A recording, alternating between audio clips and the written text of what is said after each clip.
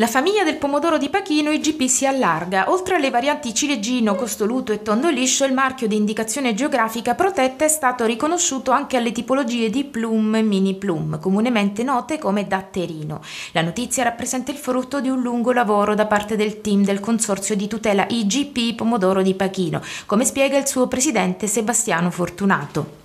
Da anni lavoriamo su questa tipologia di pomodoro che ha un grande apprezzamento da parte del mercato. Questa misura ci permetterà di valorizzarlo rispetto a pomodori di altra provenienza. Per la produzione rappresenterà ancora un valore aggiunto che contribuirà ad aumentare il reddito di chi lo produce.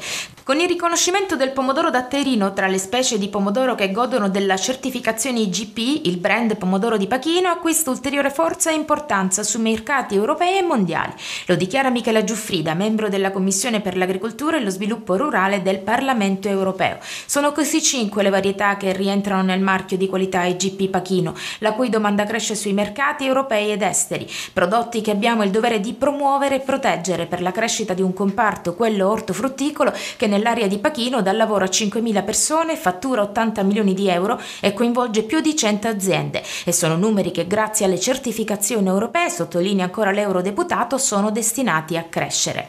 È stato un anno molto complicato per l'agricoltura, prosegue, e soprattutto per i produttori siciliani che devono fare i conti con le importazioni di pomodori dal Marocco. La decisione della Commissione europea a sostegno di un prodotto di eccellenza della nostra regione ha un valore enorme perché le certificazioni di qualità IGP, DOP e Bio sono gli strumenti più potenti ed efficaci che abbiamo a disposizione per la lotta alla contraffazione e alla concorrenza sleale dei prodotti che arrivano dai paesi terzi.